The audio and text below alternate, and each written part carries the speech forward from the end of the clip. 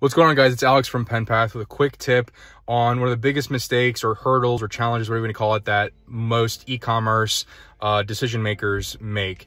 And that is when to understand the more detailed metrics and when to just look at the bigger picture metrics. So, it's debatable which ones are detailed and which ones are bigger picture.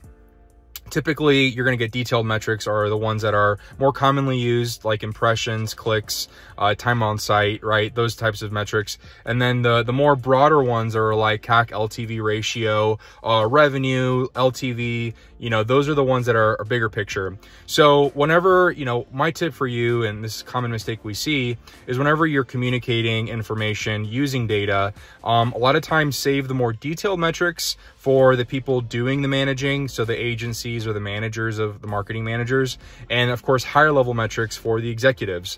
But the secret is to always have a full story on how the more detailed exploratory metrics are having an impact on the larger metrics.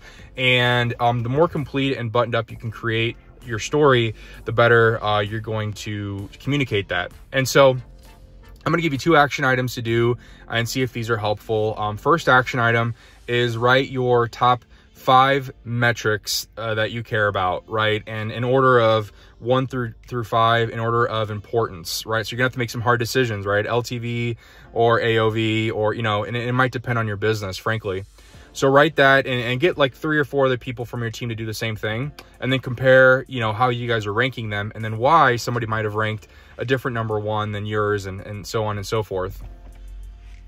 And then the second metric, the second exercise that I want you to do is to try to tell a more complete picture in terms of how other metrics are going to influence. So let's say how clicks influence ROAS, or how, average time on site influence ROAS in terms of the customer journey.